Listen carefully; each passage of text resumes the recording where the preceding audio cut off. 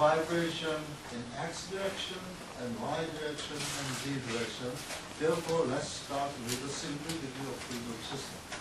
Because that will provide us general understanding of complicated vibration system. So start with the simplest.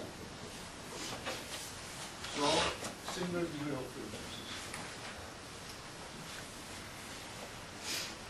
Okay.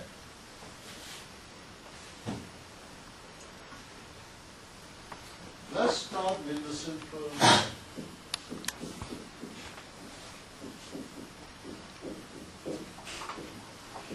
The simplest.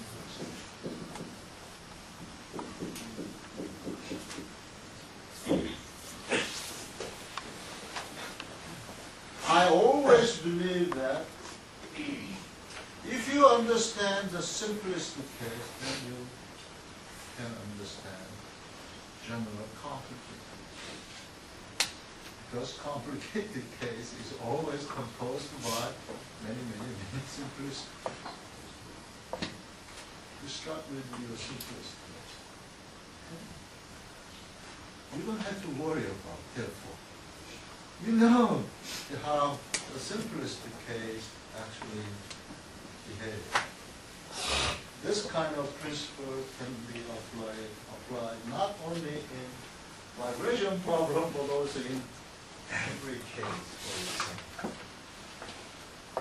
So, let's look at the vibratory system. That has a spring, K, linear spring. Okay, everybody knows what the linear spring is, right? Is that if I apply force to the spring, the displacement is like this, and the slope is K. That is linear spring. I have a mass over here, and I denote mass as M. And now we are putting name on physical variable. That's one thing we can enjoy when we do the engineering or physics. I can name it. You can name K as a choice rule for the This is not easy. You write a choice rule every time is too much, right? K is simple.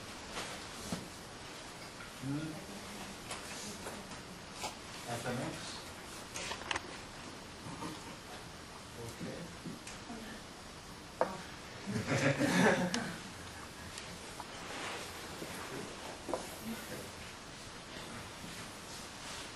Now, because this is a single degree of freedom system, we need a coordinate.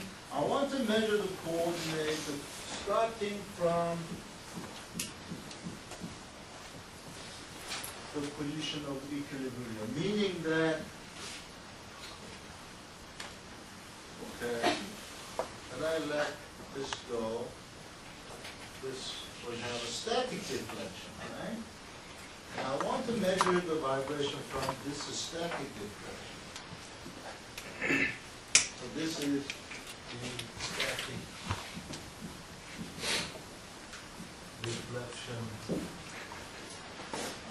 the position where we have a static deflection. Okay. Then, can it move? There's a static deflection. Does not vibrate, right? So, what is the equation of motion of this? The weight has to be equal to the reaction force. There's no motion, right? Well, how can we get the vibration? We need the excitation, right? Excitation. So, say I have an excitation force over here. It's a little bit different approach than is described in the text. Okay, then what kind of governing law, what law really governs the physical behavior of this powerful system. Newton's second law. So Newton's second law says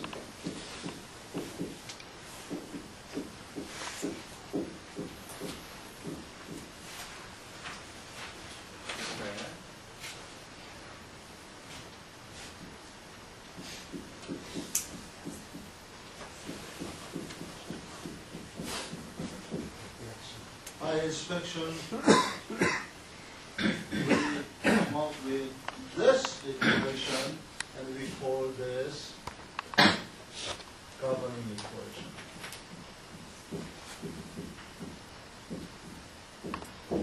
Governing equation simply means that the equation that governs the physical behavior.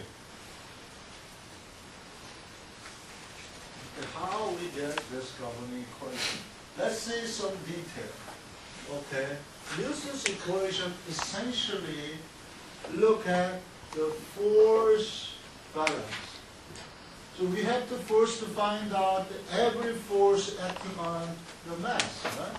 We are looking at the mass. Newton's equation actually look at the mass, try to find the force acting on the mass, and want to describe how the mass moves. That's the Newton's second. So what kind of force is acting over here? Of course, there is F of T.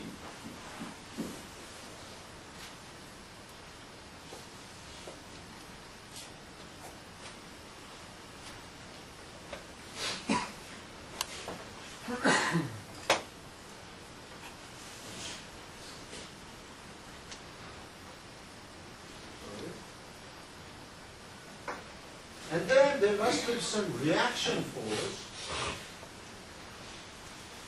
due to the presence of a spring. Okay? How much reaction force we will have? Okay, I assume that the coordinate start from here, but I measure the displacement positive will be in this direction. Right? So when this one has x displacement, I will get the reaction force kx.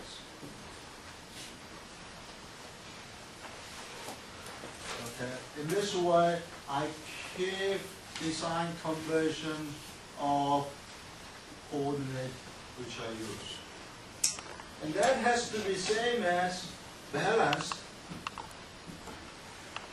by inertial force. Let's stop that. That I apply the Newton's second law graphically. Then the rest of the things I have to do is write down the vector in accordance with the coordinate I use. So minus kx, because I'm using sign convention positive in this direction, plus ft is equal mx double. This gives me this equation. Right? Later on, when we have a damping,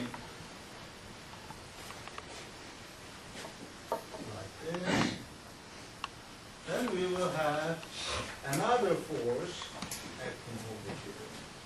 And then the equation of motion will be changed.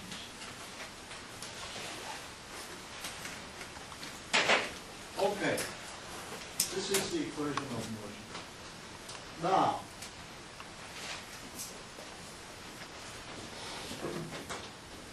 I found that most of lady students are disappeared in this class.